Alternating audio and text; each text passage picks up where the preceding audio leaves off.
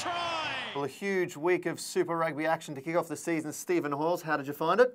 Exciting week of rugby. I think no huge surprises though, but still good quality football. Started off in Canberra Friday night. It was a good weekend. Talk us through that game. They promised an expansive style and they certainly delivered, didn't they, really? That first half against the Canes, they were just sensational.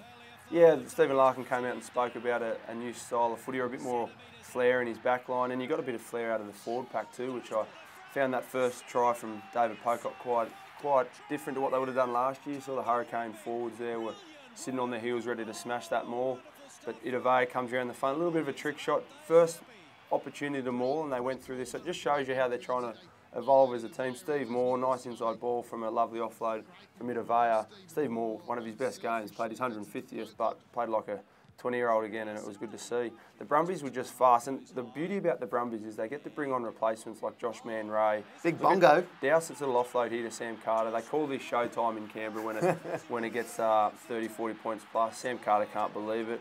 Look at him shaking his head. He doesn't know how he ended up with that try over the line. But again, the beauty of the Brumbies, the depth and the quality they can bring off the bench. Long season, to be able to rest Steve Moore at the 50, 60th minute mark and bring on Wallaby replacements, that just shows you why everyone's tipping them to be the favourites. And what about Thomas Kubeli? There was lots of talk going into this that he was the best attacking halfback the Brumbies ever had, and we see him dart over here for a try. He showed a lot, he promised a lot. Well, he's sharp, and the quicker it takes the likes of Tamura and Leofano to catch up with him. He likes to take quick taps.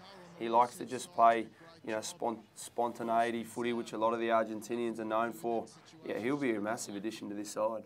Obviously, the try scorers in that one was Kurandrani, Kubeli, Pocock, Fardy, and Stephen Moore, Josh Man-Ray, Sam Carter, all 7 of them. I mean, it was just freakish. And then we went to the Tars and Reds on Saturday night, a huge game. What did you make of the Tars? The Tars were good. They were sharp. They've got a little bit more to achieve in the first few weeks. Well, not more to achieve. It's harder for them to get to where they wanted because they've got a new coach. A bit of a tweak of how they're playing with a few new faces, whereas the Brumbies have got the same squad as last year minus Kubeli, and they're playing the same style to an extent. So it's a fair bit of work for the Tars. They've just been really happy with the win. They'll be disappointed how the game finished, but one of the better things for the Tars and Darryl Gibson and the coaching staff were really happy was how the young guys, Dave Horwitz was outstanding, Jed Holloway got named man of the match. These guys were really, really good, and Zach Guilford, he was just classy the whole way through. The little things Guilford adds, how he can keep the ball alive when he's pressure on his sideline, he manages to stay in. So they got a lot of class, the Tars, and I'm still expecting a few more weeks until they really start to, put in great performances. But they played with a really good speed, and their aggression highlighted by Kurt Ledoux. Massive hit on Chris Sortia. That was my highlight.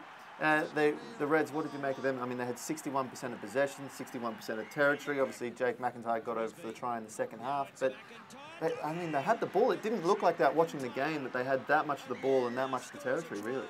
I'm a bit concerned about the Reds, to be honest. Well, the Tars, obviously, Hooper, Carraro, Horwitz, who was sensational in his Super Rugby debut, Nick Phipps for the try scorers, and Jake McIntyre for the Reds, as we said. We head over west, and the Force Rebels, I mean, it was in some stinking heat there. How hard is it to play in the heat like that? Yeah, the first couple of rounds are always difficult. It's hard for the viewers at home to appreciate just how challenging it is. Young Reece Hodge, he gets a double on debut. Didn't have an interesting night. I think he started at the game as on the wing. Mikey Harris had to start because Debrasini pulled out just before the game. So Hodge went to fullback, and then he ended the game at 10. Tommy Ellison here, he was fantastic, setting up 2 tries for Hodge.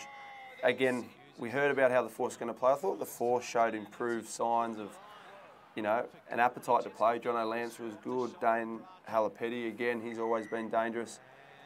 Having losing Debrasini before the game, I thought, you know what, I think the Force will get him here. They didn't have Sturzak, didn't have Debrasini. Mike Harris got injured in the warm-up, only lasted 20 minutes. So in hindsight, that's a massive win for the Rebels to go to Perth in tough conditions, slippery, and disappointing for the Force to be able to not take that trial form. They had a few good wins in trials, not to be able to match it up into round 1. Well, the Rebels head to Africa, and Reece Hodge, a spectacular Super Rugby double on debut, and also his Rebels debut, Adam Thompson got over for a try. John O'Lance, the only try scorer for the Western Force. And quickly, as we go around the grounds, the Jaguares over there, I mean, they absolutely sensational. Coming down from 21 points down to come back and win this game, just spectacular. you can't rest easy against the Jaguars. One of the tries of the season already. Look at them go. They just keep the ball alive. They're so dangerous. What about the running halfbacks the Argentines can produce? Landajo. Is it? Landajo. Yes. Okay. I've got to work on my pronunciations of the... Mate, you're getting the Jaguares right. It's not too hard. It's brilliant how they do it. And again, at altitude, not an easy place to play. But the concern for the Jaguars is just they can't give 21 points away to good sides. But they're exciting to watch, and that's why we want to see them in this Super Rugby competition, because of the tries they can score and the ability to keep the ball alive in open play. Like, they're going to be a nightmare to play later in the season. If that, as we said last week, if they can just pick up a couple of wins away, lock down their home games, potentially get a home semi-final. It's going to be tough for any team going over there. Huge, yeah. Well, mate, it was a huge weekend of Super Rugby action. We're looking forward to another massive week ahead. Stephen Halls, thank you for joining us. No worries, thanks.